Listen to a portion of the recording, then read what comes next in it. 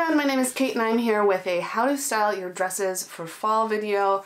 I've had a lot of requests to do this, and this is just a really fun thing for me to do personally. This is how I style my dresses because I love wearing dresses so much, but I live in Canada where it gets freezing cold, so I try to wear my dresses as long as possible. So without further ado, here are the looks.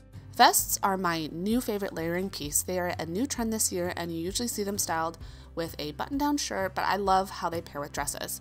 This is a long-sleeved light cotton dress from Christy Dawn, and now it works for the colder weather with this warm vest. This alpaca blend vest is from Marquette and comes in 2 other neutral colors.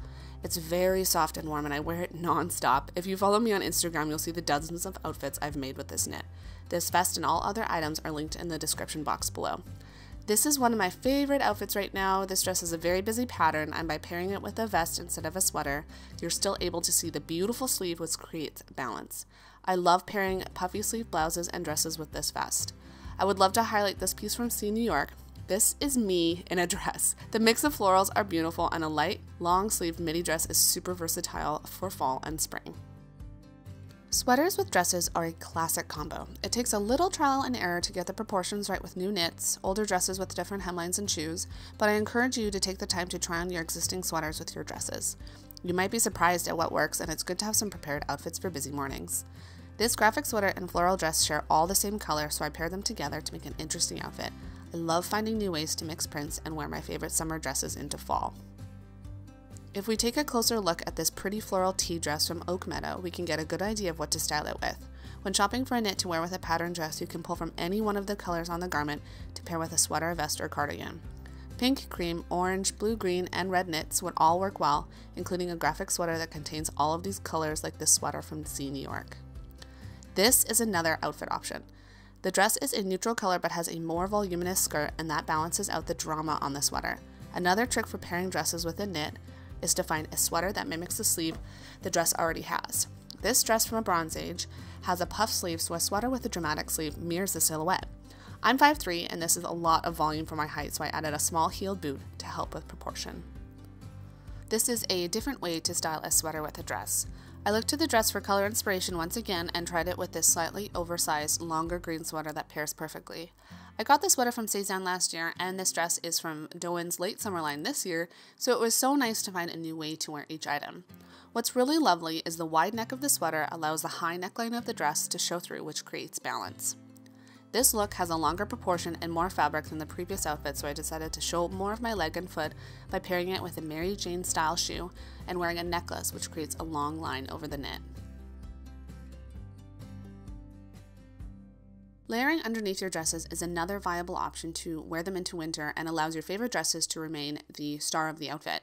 This is the Violetta dress from Doan we just saw, but this time it's paired with a turtleneck from Uniqlo's Heat Tech collection, which I'm a big fan of for keeping me warm through our very cold Canadian winters.